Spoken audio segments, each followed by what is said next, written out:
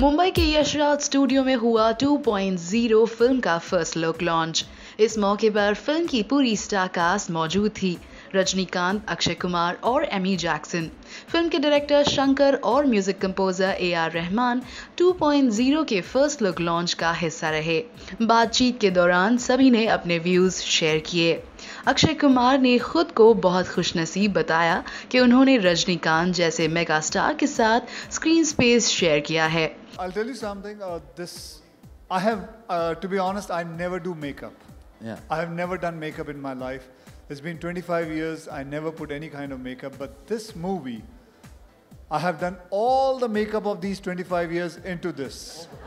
And I swear to God, 3 hours I had to sit on a chair.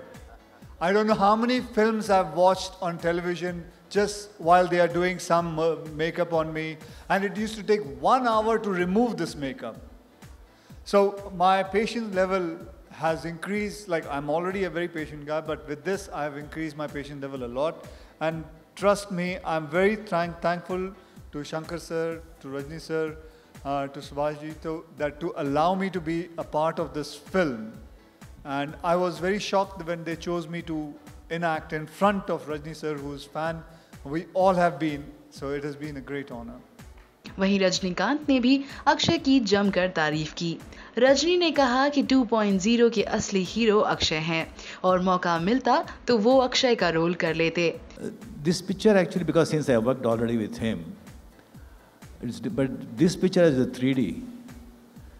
It is very different experience when I see myself on a screen. But I am telling you the truth. In this 2.0, the hero is not Rajinikanth. Akshay Kumar is the hero. Whoa. I have not given choice. If they had given choice, I would have selected that character. But hats off to Akshay Kumar. He worked so hard, and you can see that on the screen. Amy Jackson, जो कि south film में वैसे ही एक बड़ा नाम है, इस film का हिस्सा होने पर काफी खुश नजर आई।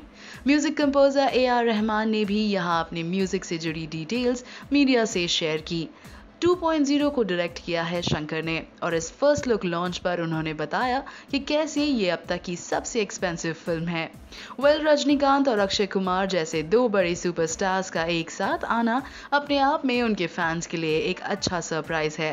बट इस फर्स्ट लुक लॉन्च पर सुपरस्टार सलमान खान ने भी आकर सभी को सरप्राइज कर दिया। अक्षय के बाद अब फैंस रजनीकांत और सलमान को भी एक साथ देखना चाहेंगे। तो क्या करेंगे रजनी सलमान के साथ एक फिल्म, ये बताया उन्होंने 2.0 के फर्स्ट लुक लॉन्च पर। Take a look.